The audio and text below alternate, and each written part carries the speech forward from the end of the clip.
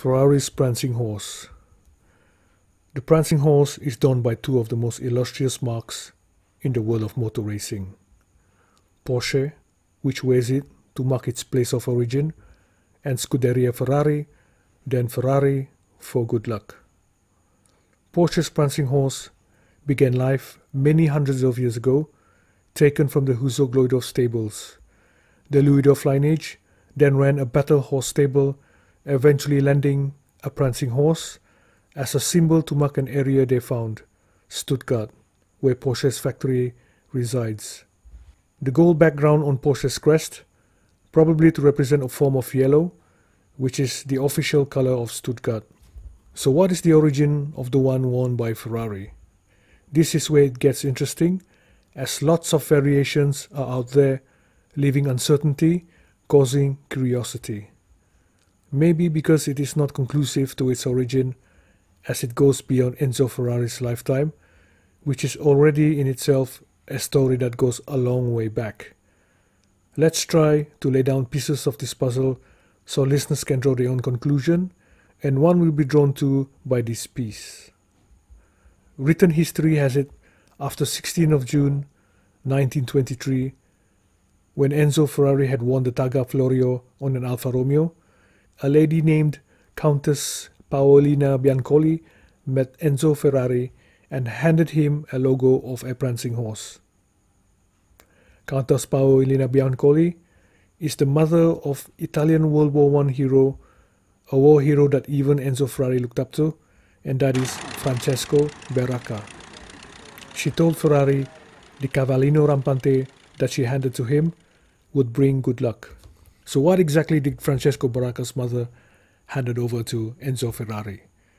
And why is there uncertainty as to what the exact origin of the prancing horse worn by Ferrari or even Baracca is? Francesco Baracca, a hero fighter pilot, was also a trained cavalry. His life story links him to several prancing horse emblems, leading to several interpretations to the one used by Ferrari. One, from the left fuselage of his aircraft, based on the cavalry regiment where he was trained, the other being his ancestral coat of arms, and these two, however, have a connection. Another story is where he downed a German warplane carrying a prancing horse as its emblem.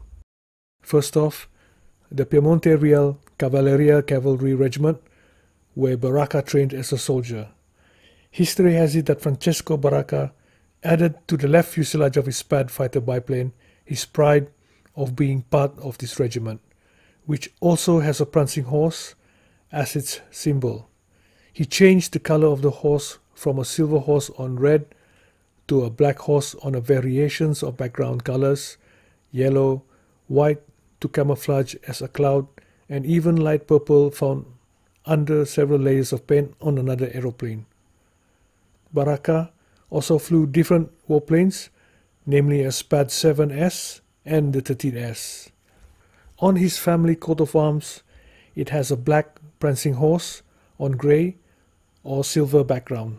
Some sites posted these two, being very similar to the one used by Ferrari, but we will get to this later. On where he downed a German ace fighter pilot. From its wreckage, an emblem was found with the logo of a prancing horse on it, symbolizing Baracca's contemporary, who he had aced, was from Stuttgart.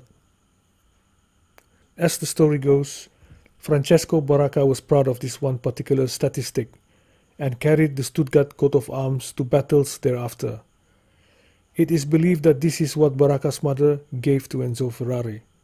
This particular story is the one that links Porsche and Ferrari's prancing horse. On appearance alone, the Stuttgart logo may look closest to the one used by Ferrari. On the Scuderia Ferrari emblem, written history has it that canary yellow background was added by Ferrari himself to mark the area in Italy where he came from, and that is Modena, and this is official. Again, the same color as Stuttgart, another coincidence. However, this piece of evidence distanced the Stuttgart horse from the one donned by Ferrari, although there is one similarity between these two horses, again, causing comparison, and that is the horse's tail. The Stuttgart horse has the tail pointing upwards, just like those worn by Ferraris. The one on Baracca's biplane has the tail pointing downwards. Then we get to Baracca's family coat of arms, where finally we get closure as its tail point upwards. However, going more in depth, it gets even more confusing as an actual Baracca coat of arms, as seen at the Francesco Baracca Museum, has its tail pointing downwards. Is it just another version from another time? Another detailed observation.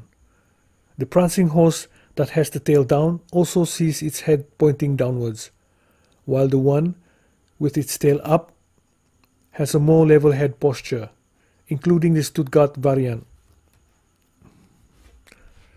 So now we touch on the link mentioned earlier between the regiment that trained Baracca and his family coat of arms. This link is that the Baracca's family has a history with the Piemonte Real Cavalleria, and one way or the other, the Cavallino Rampante is added to the coat of arms. The regiment's logo sees a prancing horse with his head and tail pointing downwards. The similarities between the one on Francesco Baracca's pad fuselage, which he always used, and the coat of arms found at the museum are nearly identical, strengthening this link. It is also near identical to the one made out of wood found in the Francesco Baracca Museum. On this piece, we are going with this, and the reason is from dwelling deeper into the regiment's emblem, an older variant of the prancing horse is found, still silver on red. However, its head point upwards, and so is its tail. Besides the canary yellow, Enzo Ferrari said that he had kept the horse black, going back to what actually did Francesco Baracca's mother handed over to Enzo Ferrari. A booklet on the aviation ace may hold the key to this, unlocking the exact origin of the Cavallino Rampante worn by Ferraris. Its cover has a prancing horse nigh identical to the one on any Ferrari. It also has a shield similar to that used on Ferraris and 3 stars above it, signaling it as being the family insignia, most likely an early version that has a prancing horse similar to that of an early Piemonte Real Cavalier Regiment crest, with the head and tail upwards. On the Duke of Savoy's coat of arms, a similar horse can be seen, the Duke being the founder of the Piemonte Real Cavalier Regiment in 1692. It seems that the horse on the regiment and the family coat of arms are linked, having earlier versions with the tail pointing upwards, while later has them pointing downwards.